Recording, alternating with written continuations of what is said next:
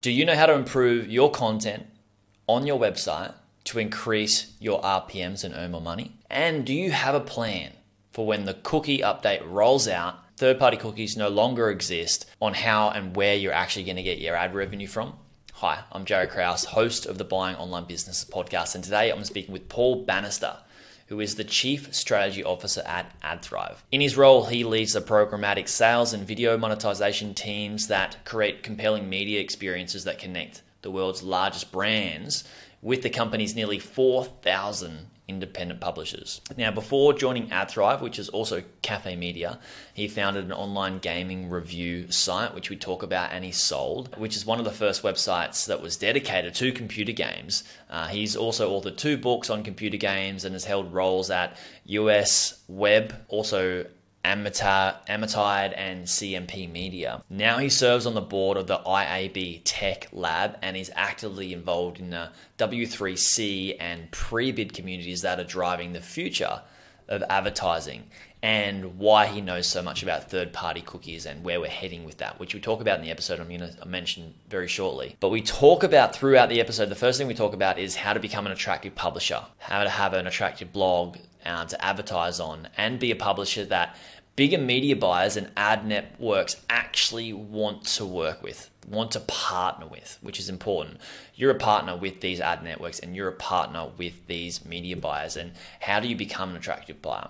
We also talk about what entails in the steps that you can take to take your content from just regular content to having amazing content that is trustworthy, serves people, and allows you to build your brand so you have a really highly engaged audience, which is what ad networks and media buyers actually want. We also talk about how to increase your RPM once you have partnered with an ad network. And then we move on to third-party cookies. What are third-party cookies? How do they evolve? How have they been used over the last 30 years? And what do they mean for bloggers? Why they've been so critical for us in how we make money from our websites for those last 30 years? And what are some of the solutions to the landscape of owning a blog and trying to earn ad revenue when the third-party cookie update rolls out and the third-party cookie no longer exists? So this is such a juicy podcast episode. You guys are absolutely going to love it. Also note that this podcast is not the only way that I can help you for free. If you're looking at buying a site, make sure you get my due diligence framework. It's on buyingonlinebusinesses.com/free resources. And there's some other awesome case studies and resources that you can get on that page too. So check that out.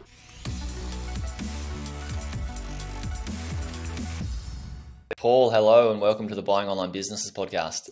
Hey, Jared, great to be here. A lot of people listening will know what AdThrive is. Not so many people will know what Cafe Media is. And I was confused as well. I was like, hang on, you're from Cafe Media, but you're also at this AdThrive. Is there a difference between Cafe Media or AdThrive at all? And what's the yeah. It's a great question. Comes up a lot. AdThrive and Cafe Media are the same company. AdThrive and Cafe Media merged 5 years ago, so it's been a while now. And at the time, and it's still true, we sort of realized that AdThrive has a very strong brand with publishers, and we didn't want to mess around with that.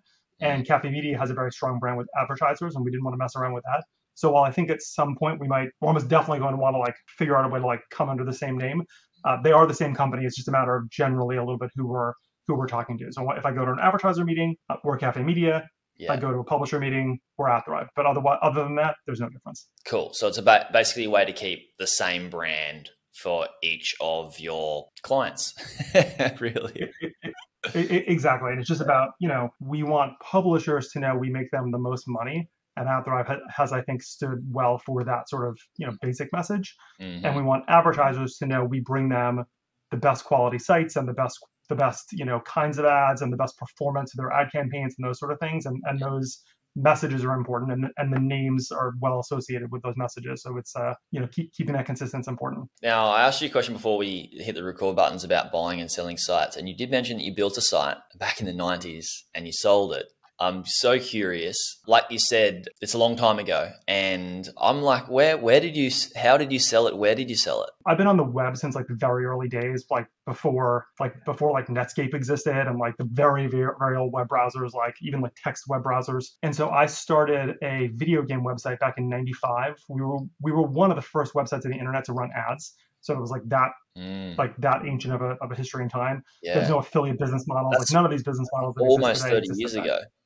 Or, yeah. You're dating me, but something like that, Sorry. exactly. Um, so a long time ago. And so we started running ads. We started attracting an audience. It was Google didn't exist. It was other earlier search engines that were kind of harder to optimize for. We built an audience and, became one of the bigger video game websites on the web. And at that point, in a interesting piece of history, magazines and newspapers and TV stations and things like traditional media weren't on the web and wanted to Yeah. get there. So some were building websites and others were buying websites. So we happened to be in the right place at the right time and met the publisher of a print magazine who needed a website. We said, and we had a conversation and said, hey, let's be the website for your magazine. So it ended up being a really interesting thing. But there were no the model of how today people buy and sell websites and the systems and the tools and platforms that exist for that sort of thing didn't exist. It was all just conversations and finding people. Finding people, word of mouth, knowing people, networking, which is great. I'm all about the networking. I think it's great to be connected by the internet these days, but the networking is, you can network, but that's not exactly the same. Exactly. Yeah, cool. Oh, well, congratulations on selling that. That's really cool. I'm sure you learned a lot from that experience. What was that process like back then? Was it like, all right, we want to have a look at the site. We want to have a look how many people are coming to the site. Yeah. What was a part of their due diligence really? Was the site making money? The site was making money, although very, very little. Like I was doing it with a couple of other, I founded it. A couple of people were helping me. I was paying them like an hourly, rate or even a per article rate to write things. We were making some money, but it was in my parents' basement. And to some level, like I didn't want to, I maybe had grander aspirations, but it was so early that like I didn't even know. And I was like, wow, I can be a part of a bigger company and do this. Like, this sounds great. Like selling, it's a relative term. It was more like they gave me a job and took my website off my hands, so I didn't have hosting costs and stuff anymore. So it was more that kind of thing, but it was still very interesting. And there wasn't really much due diligence to be done because the reason they found me is they knew from their editors and their team, they were like, this website's really good and people go here and this is a really active site. Like, we should check this out. So like they had internally the knowledge they needed to make a choice, and their risk was low because they were mainly like, should we employ this guy or not? And that worked out okay. So I guess that sounded like from where you were at in your life then, that was kind of the start of your career, like actual career path. Exactly, 100%. Yeah, and it was the beginning of me being really interested in like kind of like where content and advertising meet, because we were creating lots of content, we were writing articles, we were getting stuff out into the world, and audiences were showing up, and we were also making money from ads. And it was long before programmatic ads. It was long before ad servers. We had to build an ad server because they didn't exist, and it was you had to build everything yourself. It was a great way to get started, and really what introduced me to the whole idea of how all this stuff works. You're in the business of, and this is what like you have been for a long time now, most like your whole career is and that's what AdThrive is as well, is getting publishers, not just publishers, just media companies and people who want to advertise and media buyers in front of an audience and the correct audience, right? So matching them up, which is what AdThrive does. But we also talked before we hit the record buttons about most bloggers are like, how do I just make as much money as possible for me? And that's only like half of the pie or one piece of the puzzle, right? It's not just about the blogger. It's not just about us as a content site owner. There's somebody else that you're basically in a partnership with, which is an advertiser. So what are some of the things bloggers should be aware of or should be doing to be able to set themselves up to have and be a really awesome partner, I guess, for these advertisers? Yeah, that's a great question. And I think it's exactly what I think a lot of people should be thinking about. I think ultimately bloggers, publishers, creators of any sort are interested in, making money from what they do and what they own. And yeah, it's absolutely, that makes sense. On the other side of the kind of value exchange is the advertiser who wants to reach engaged, audiences, who wants to run ad campaigns that deliver performance. Simplistically from their perspective, they want to spend $1 and make $2. And so they want to make sure that where they're spending their money is effectively driving their own ROI and their own performance. And so I think if you have that mindset as a publisher, I think it makes it easier to think about what the outcomes are going to be, because I think it helps sharpen your thinking about like where you should focus. And it is about building engaged audiences and having, really good quality traffic. And it's about like an engagement of that audience. I think if people are disengaged, but they're like, that's okay. It can be okay. But if people come and they're coming back and they're spending time, I'm like, that's really how, when that user likes your site, that's when an advertiser's probably going to like your site the most too. So it's not that it's not about volume, because I'm sure volume is still a thing, but also before volume would come the level of engagement in that niche industry that your audience is in or you are in. So would that be correct? Like, I mean, you obviously want to not just be like, hey, you've got like 5 people coming to your site a day, but they're super quality people with money that want to buy the products that we might be advertising on the site. Like, that's not really, it's a harder one to scale, right? So you want volume, but more importantly, it would be the combination of engage audience first and then volume as well of that. So what are some of the things people should be thinking about and doing, or even within and writing their content to get more engagement? And is it engagement within that email list and sending people back to the site, or is it engagement through comments? And how do we generate more what they call the buzzword is user generated content? How do we create more of that engagement with our content as a content side? It's a great question. And I think you can look at like the really big media companies as kind of a good parallel. Like how does like PC Magazine or some like big like tech magazine or something, and they've got a really big website, or CNET or somebody that's digital only. Like what are and that's a specific content vertical, but the same rules apply in a lot of different cases. And like and for them, it's like create trusted content that people, when they get there, they're like, oh, like this answers my question. This meets my need. That has to be believable.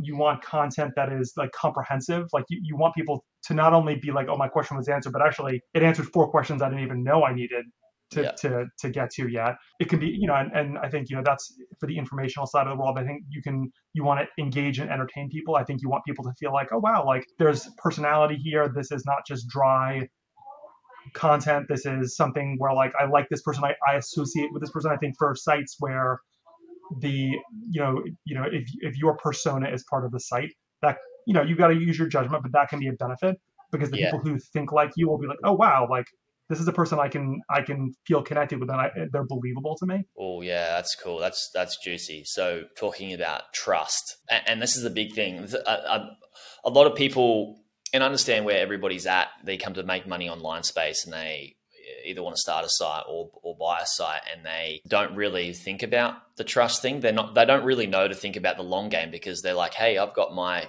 circumstances here. I'm in this. I've got to do what Jared's done, get out of the survival phase and earn some coin, right? Get out of my job, which I totally get. The part of that is not thinking about the longer picture playing the long game of like, hey, my content people should know who the content is written by, or at least have some level of trust and put some level of authority in that content, that it's like, wow, that answers like you said, answers my question and resonates with me. And it's not just that it answers my question, it answers it in a way that's like, yes, like I'm so empowered now, I can go away and do this task that needs to be done, or do these things in my life that needs to be done. And this is probably why, AdThrive don't accept people on their platform, or to use AdThrive if they've just got content written by, like a lot of content written by people that are not really giving the best answer. The English may not be the best, and it's written by somebody in a undeveloped country, non-English speaking first as a native language, and they got a lot of that content, but I guess that's where the engagement lacks, right? Why people aren't thinking about how do I get to, because a lot of people listening here will be like, cool, I've got a site, but the goal is to get to AdThrive, but there's so many rungs on the ladder that they're not thinking about. So that's just what I'd say. That's just one of them, right? What would some of the other rungs be for them to get themselves set up a highly engaged audience? I think, it's not the only indicator, but an extremely strong indicator, and it's so connected to all the things we're saying, is like having good traffic from search, because Google in particular has done such a good job at this point of understanding user intent and then finding the content that matches to that. So I think that while it's almost the same thing as what we're saying, like if you're doing well at search, you're probably doing well at engaging your user, and you're probably doing well at creating quality content that's answering questions. Because if you're not doing those things, Google's going to deprioritize you pretty fast. And so I think like that's a good, well, it's sort of one and the same. It's a really good indicator of that. I think that's important. I do think also another thing, and again, like it's funny how much these things are all connected right now. I think social does matter, can matter also. Oh. Not that, like, I think again, if you have an engaged audience on your site and you're engaging them in comments, I think that's valuable. I think if you have, whatever's right for your site, whether it's Twitter or Facebook or Instagram or TikTok or whatever platform is best for you. I mean, be in all of them, but like find your audience there and engage them, and that makes them want to come back and builds more of that trust. And again, it's a good signal to Google. So I feel like it's a lot of these things are very connected with those fundamental points of like really good quality content that resonates with users and answers their questions or entertains them in some way. And I think those are the things. And it's like, how do you find those people through search or social or your email or other places? Do that. How do you engage those people through social, through your email, through comments? And how do you just make them feel like you're somebody, you and the content that's on your site are something that's trustworthy and believable and they want to come back to it? It is so much about putting yourself in the user's shoes. Like, is this really good for your users? And if the answer is yes, that's a great indicator right there. But if the answer is like, I don't feel like our content of this type is that good, or, this is like, it's an investment to get to that level of like really kind of, building that level of authority and believability with an audience. When people come to the space, they get bogged down in the SEO of it and the metrics of it and all that sort of stuff, and forget that the foundation, the baseline is in serving through your content. And when you serve through your content, then you're going to have people coming back to the site where and this might be a metric that AdThrive uses, I'm not sure, is like where you see how many people are coming directly to the site or returning to the site and time on page and all these sorts of things. Yep. Whereas like those are things like the foundation is the content, and then those things will come. Don't focus on those things and how do I get there? It all leads back to all those roads lead back to the baseline of the content. So, and that's also the answer for getting the bigger media buyers on your site too, right? Because of the engaged audience. Exactly. And then you start thinking about it from an advertiser perspective. It's like we work with 4,000 sites now, so advertisers aren't typically looking at all 4,000 and picking and choosing which ones they like. But people look and people think about things. And if they know, I go to a lot of meetings with advertisers and they're like, oh my God, like you work with so-and-so website? And we're like, yeah. And they're like, that's great. I love it. And like advertisers are real people too. And they're either going to know sites or they're going to look at sites sometimes and be like, oh, this is really good. Or they're going to be like, like, that's not so great. Like, that's not what I want. So I think, again, if you're answering the question for how do you make your users and make your audience feel really good, you're also getting into the world of doing the same for advertisers, which is how you get the most access to the best buys and everything else. So it sounds like some of those advertisers are like, oh, wow, you have so-and-so on your platform. For advertisers to say that, they know that website, which means that website has some level of a brand. I know that you're not like, and you would have learned a lot through seeing a lot of different sites now, but what do you see a lot of these bigger sites have in common with their branding and how they may have established that, so people can think about the long game as well, like, oh, cool, content, and then on top of the content, once we have the brand, like, well, the brand comes from, trust and authority, but like, what are some of those things that you see those common between those top sites, or even just like a lot of the sites on the platform you have? It's funny. I feel like I'm saying the same thing repeatedly, but I do think like I keep coming back to it because I think it's so important. We even have like a number of small sites that within their super small kind of niche vertical, like they built a brand there and they're like believable there and they are trustworthy there. I was looking for a new dishwasher recently, and like one of our sites happens to have like really excellent reviews of like home appliances, and I was on it all the time. And like, the site's, it's not huge. It's a medium-sized site. But within that, I'm like, oh, the next time I'm buying an appliance, like I'm definitely going there. Cool. So I think, you can do it at almost any scale or size where it does matter. It's about that resonance. It's about answering questions. It's about making the user feel like their needs were really met.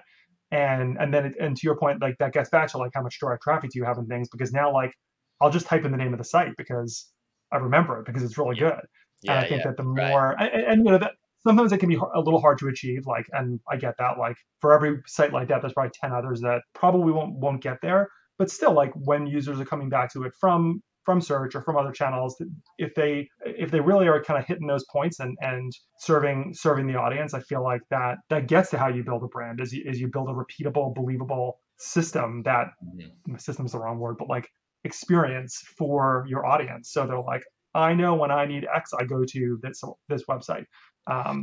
So I think, again, it's all sort of like this like virtuous cycle that's tied together of like, that starts with the user and like making them feel really good about what they need and getting it from you. Oh, it's so good, Paul. Thank you. I really like the word that you said, the experience. People want a repeatable experience if it was enjoyable.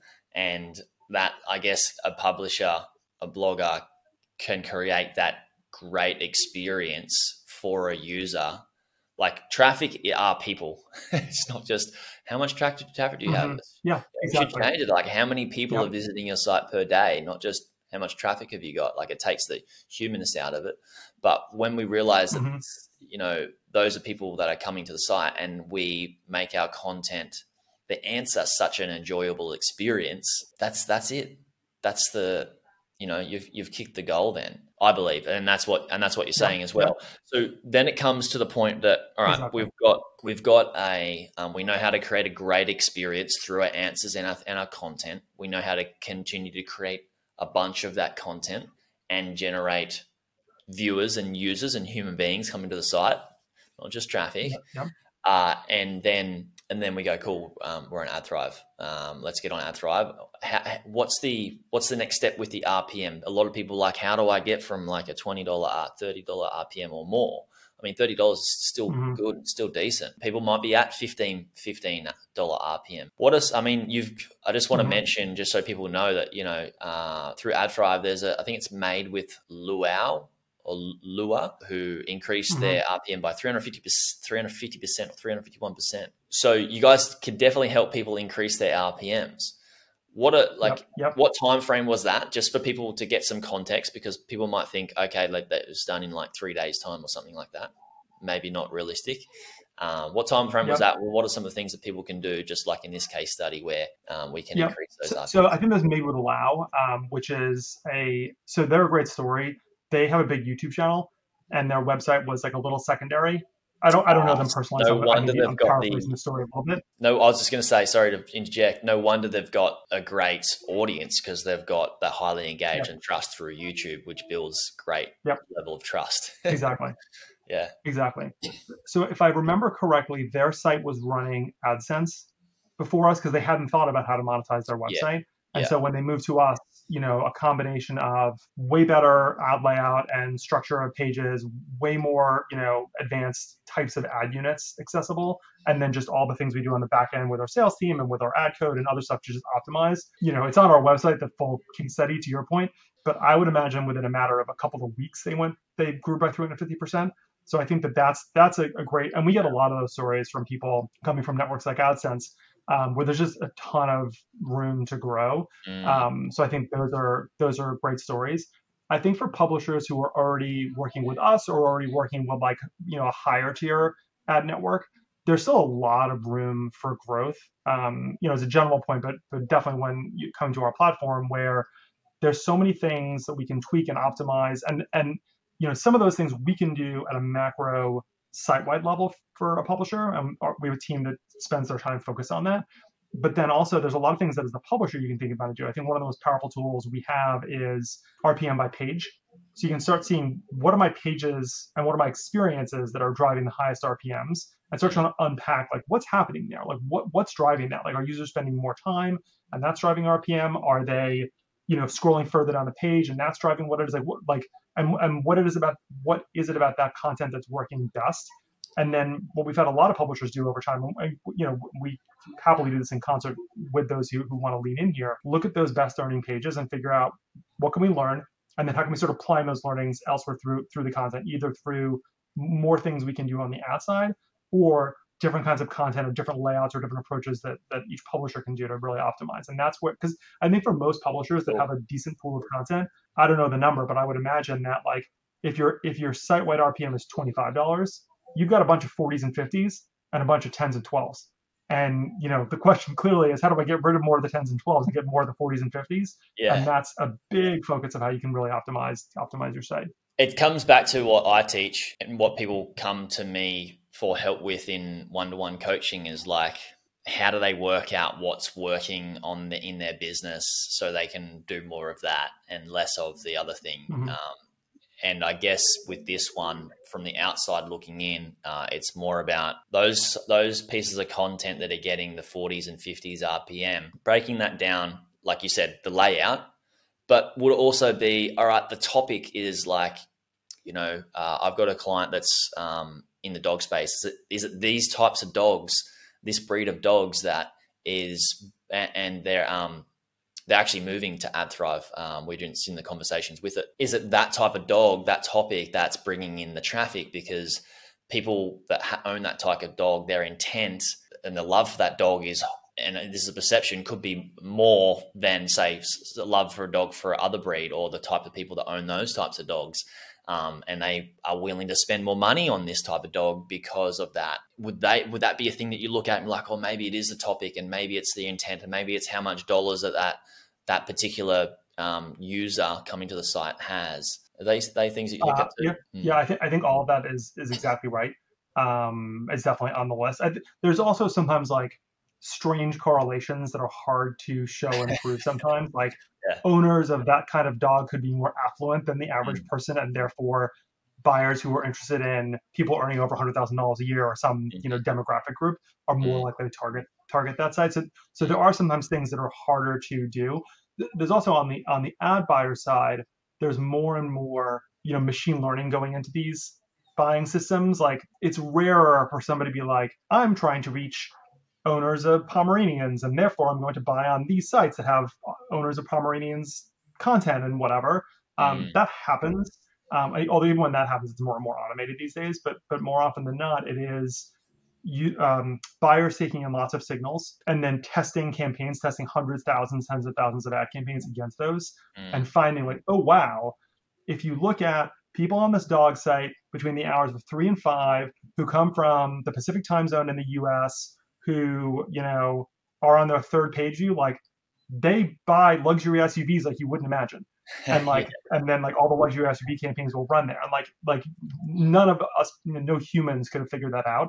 The systems will figure that out, and we'll find like this is a good place for me to advertise. Well, that's exciting to hear. Yeah, because I guess for us, with so many other things going on in our brain, it's hard for us to conceptualize that when there's so many variants, when we've got other things going on in our life. So that's exactly. And part of it's like there are some places where it's like really worthwhile to lean in and do more and understand more about your audience. And there's also some times where you have to be like, I don't know what the answer is to this question, and I'm never going to know. And that's like, I got to move on to the next thing. And like, let's not tamper with it and break it. So yeah, let's not break what's working really well.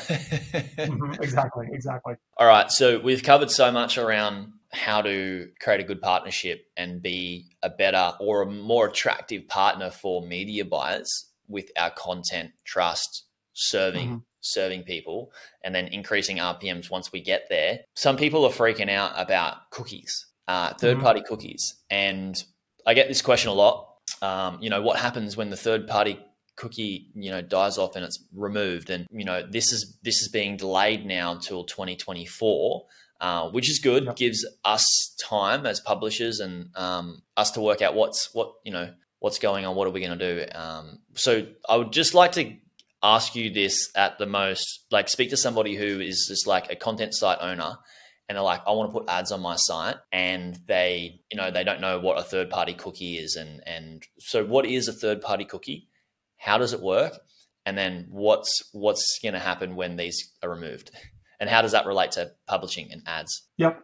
So cookies in general are technology in your browser that help websites understand a little bit about who you are and keep track of you. So to go back to my very early days of the web, before cookies, you could never log into a website because from each page was like independent. The web had no memory. Like websites didn't know who you were. So the idea, the engineers at that point in time was like, we need some technology that makes it so like sites can remember who you are at a very simple level. And the technology that came out of that is called cookies. There are two kinds of cookies at a very high level. One is called first-party cookies, which none of all these things that are going on in the world really affect. But a first-party cookie is like when you go to dogs.com. I have no idea what site we're talking about, but let's just use that as an example. Yep. If you log in directly to that site with code running on that site, like it's a WordPress plugin or something like that, and it's like literally surfing that domain, that's a cookie that lives inside that domain. So dogs.com itself is tracking you as a user, and that doesn't work anywhere else. If you go to cats.com, like it doesn't know anything about you. Third-party cookies are cookies that are run by companies that are not the owner, not the domain itself. So to use us as a pretty good example, if we worked with dogs.com and cats.com and adthrive.com code is running on both sites, we can use third-party cookies to say, oh, on dogs.com, this is Jared. And also, I mean, we don't know it's Jared per se, but we know it's your cookie. And we can see that same cookie, that same third-party cookie appear on cats.com and be like, oh, this is the same user. That's really interesting. They own a dog and a cat. That's an interesting data point. So that's like simply conceptually what it is. Technologies existed for 30, close, 94, I think it came out. So for a long time now. And from the early days of it happening, people realized there were a lot of privacy issues around that. And more privacy is becoming a huge deal, generally in the world, but also because of regulations like GDPR in Europe and CCPA in California and Colorado and Vermont and Brazil and more and more states and countries are implementing different privacy rules, forcing people to start saying, like, how do we improve user privacy? And third-party cookies are one of have a lot of weaknesses when it comes to privacy, because effectively any company that can run code on a website can track users all over the place. It's like sort of a scary situation. Definitely. And so all of the browsers have made efforts to clean that up over time. At this point, the only browser left that doesn't turn them off by default is Chrome. But Chrome is 50 to 60% of browsers out in the world. So it's a big deal. And I think so simplistic. And then, the key point is that advertising systems have been built over the last 15 years on cookies as the core technology. And so it's like, oh, go ahead. I just want to expand that, double click on it, open it up, whatever you want to call it. But just so people get this, that the way, and correct me if I'm wrong, the way that media buyers and, ad networks like you guys work out what types of ads to serve to the users is by tracking the user's data, right? So just people want people to understand that, because that's big. Yep, exactly. And there are other systems and technologies, like context matters. Like if you're on a page about dogs, like serving dog ads there does make sense actually. So that certainly happens also. Yeah.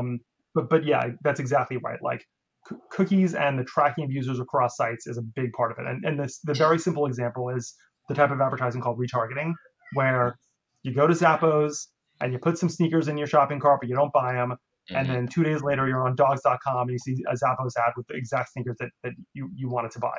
That's like the most traditional use of it. And there's a million more ways it's used, but that's like the basic case. And that is tracking at its core, and it uses cookies to do that. Cool. Okay. So just the easiest way for people to conceptualize it is that third-party cookies allows almost any smart person that knows how to code to track data to be able to re-advertise or advertise to them. So now there's the removal of cookies, and it's been delayed to 2024. What does that mean for people that say on your platform and maybe other ad networks where they're like, this ad network uses cookies to be able to get us the best RPM because they're serving the correct users with the right ad? Boom, that's how we get a higher RPM. Yep. What do we do? What do we do about that? So I can only speak for us per se. Or I can speak maybe for the ecosystem to some level. What we do know is that lots of companies and industry trade groups and things are building technologies to replace cookies. That's happening. And we're very actively engaged in all of that. And I can talk more about the details in a minute if you want. So all these companies are building different technologies. I think also it will be true that whereas today nearly everything relies on a single technology, which is cookies, I think in the future, the phrase that a big advertiser we work with said to me that I like a lot is she called it like a patchwork quilt. it's going to be a batch of different solutions that have to be built that fill the gap for cookies. So it's not like, oh, we're getting rid of cookies and replacing it with cupcakes. Yeah. That's not what it's going to be. It's going to be we're getting rid of cookies and replacing them with these 12 things that Yeah. all together sort of do the same things, but do it in a way more privacy kind of preserving manner. Like that. Yeah. Within that, I think for specific publishers, you want to work with a good ad network or good ad partners that is on top of that, because it is not it is, there's no question that it is the single largest change to the entire digital ad industry ever. And so it's like, while I think that we can come out of this all fine, I'm sure there are a lot of people who will not come out of this fine, because it's complicated and not trivial to get from our point A of cookies to point B of this future that we don't fully understand yet. Yeah, it's like we need to recreate what has been working and what everybody's been relying on for the last 30 years. Most people that are making money online has been relying on for the last 30 years, which is no small feat, and it needs to be done within a short period of time. Luckily, in 2022, 2023, start of 2024, we've got a lot of smart people in the space on ad technology. And I was going to say before, when I accidentally cut you off, was that people come to me and like, Jared, what happens when these third-party cookies, roll out, that they're being removed? What happens to us as publishers? And my answer was, look, it's going to be like, I look at it at a high level. It's going to be crazy to think that all of the ad networks are going to go out of business because they haven't solved it. Like that's all of you guys' number one priority, right? Is like, you don't want to go out of business. So you need to solve this problem for advertisers and for, publishers. So we can freak out about it, but also have some confidence in knowing that you guys are spending a lot of R&D and research in working out how you can solve this. Otherwise, you guys go out of business, and then when you guys go out of business, how do you, because you guys are the middleman, which is such an important thing, not just for publishers. So, hey, we can make money and life's good with our sites, but also so advertisers can be like, look, like we want to put our products in front of people. Like without you guys, we'd be really, really struggling. If you guys don't work out an answer, how are people going to make money online, other than just come to my site and hopefully you find it through Google? Right, exactly. Yeah. And there is certainly risk there. I think the thing that scares people, that probably some have seen, is that, to use an easy example, when Safari got rid of third-party cookies, which was in 2018, CPMs and RPMs for Safari users went down by like 60%, like massive decline. And that has not recovered to this day. And so when you think about that, you're like, well, that's scary. I don't want, what happens if that happens to everything? And now, so what happened there is interesting, and it's different than what's going to happen in the future. What happened there is most of the budgets got reallocated to Chrome. And we have a ton of data from 2018 that shows when Firefox made the change and other changes too, where you can see the CPMs in Safari dropping and you can see the CPMs in Chrome rising, like literally in lockstep with each other, because the money just got reallocated. But the question becomes then, when Chrome gets rid of them, where does the money go? And so the question is, are we all leaned in enough to make sure that the money gets reallocated to the web in general, to make sure all the great websites with great content get the funding from ads that they deserve, or do advertisers say, forget this, I'm just going to go buy on Facebook, on Instagram, on TikTok, on Google search, on platforms that are not affected by this change? Is that where the money's going to go to? And that's like sort of the scary thing that no one knows the answer to. Well, when my answer has been and still has been in the past and still is now, is that, they have Google ads, right? They have AdSense. So, and Google's going to remove, so like you said, Chrome's eventually, they're 50% of the users online using Chrome. If they're going to remove third-party cookies, how is AdSense going to be a thing, which is one of Google's primary sources of revenue? I dare say Google's not going to just be like, we're going to roll out no cookies for Chrome and we're just going to just die off a big portion of our business. I mean, it could happen, but I dare say that's why the delay has been pushed out to 2024. Yes. So they can go, let's work out how we can solve this tracking problem in a more private way for AdSense. So there's going to be solutions that you guys and other ad networks can pull from Google, I'm sure. For sure. Yep. Agreed. It's a scary thing to think about, but how could one of the biggest companies in the world just change something without having a solution? and when it's a big part of their pie. Go Right. on. Exactly. Exactly. I think that's probably the most confidence boosting thing. Although, does Google, to talk about the solutions, there's a batch of different ones, Yeah. and one of them is something that Google is building called the Privacy Sandbox, which Okay. is a batch of within that there's a batch of different technologies that are coming out of that. Those we're very active working with Google on that set of technologies. If you go to their site privacysandbox.com, you can see the companies working with them, and we're the only ad network working with them. It's a bunch of big other companies. Yeah. Um, and so like that's good to be there, but like does that only solve for AdSense and like the Google part of the world, but not for all the other parts of advertising that exist, Mm. which is quite large at this point? And Yeah. so, some of those people are thinking about how they work within that privacy sandbox set of technologies. Others are working on their own technologies and hoping those work. So there's all these different components. So, and that's why we've become so actively engaged in it, because I agree with you. I think Google will fix Google's problems, but will Google fix everybody's problems? And that's why I don't think anybody should, rest on their laurels here. Yeah, and this is what I see is could be a thing. It's like sometimes when there's a crisis, and I'm just thinking about wealth building. Sometimes when there's the crisis, the rich people get richer, and Yep. the least affluent people become less affluent. And Yep. this could happen in the ecosystem of like where people have as a publisher has a small site where they can use and different ad networks to creep their way up to higher RPMs the more users they have on their site. Whereas those users, when the cookies are removed, those users might have to default down to just using Google AdSense. And then there's might be a big separation between people using Google AdSense and people being able to have a site that is at the level that can be accepted by ad networks such as yourself. And the only reason you can accept those sites is because you need to pay the bills to be able to access the technology to be able to track people in a private way. So there might be a big separation, and maybe that's could be an advantage to Google because more people are pushed down to AdSense. It So could, although the other interesting so if like one like mega trend in the world right now is privacy, which is mm, driving all these things we're talking about. Another huge mega trend happening right now is regulation.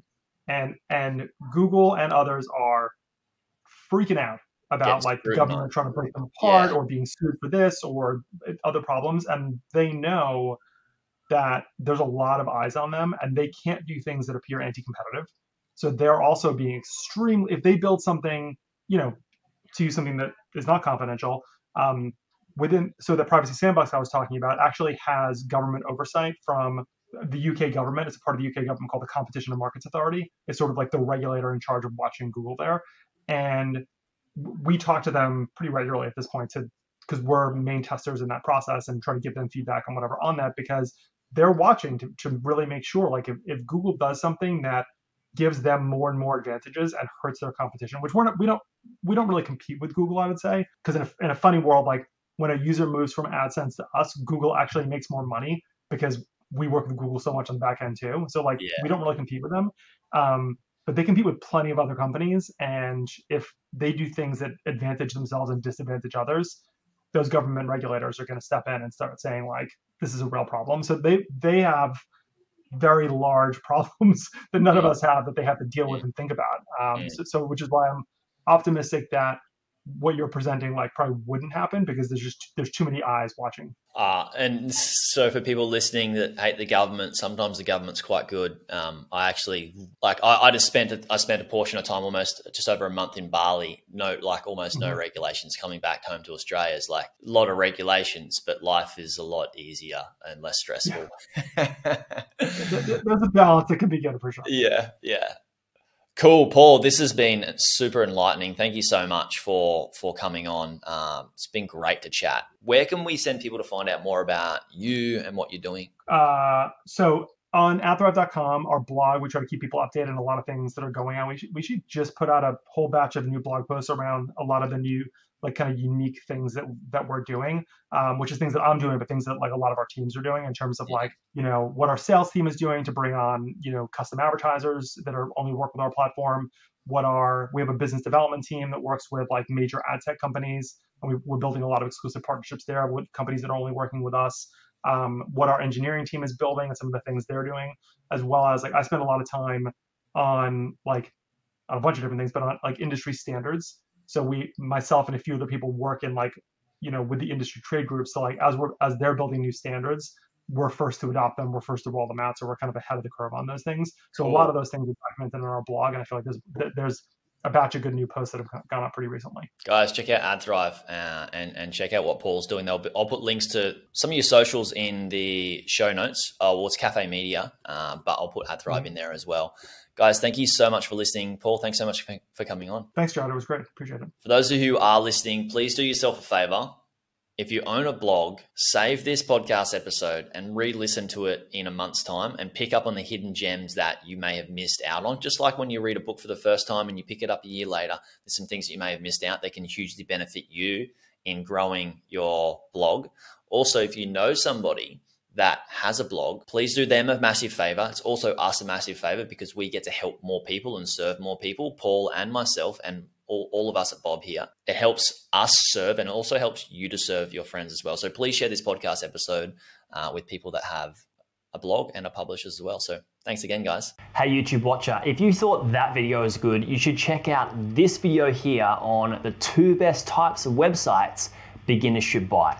Or check out my playlist on how I made my first 100K from buying websites and how to do due diligence.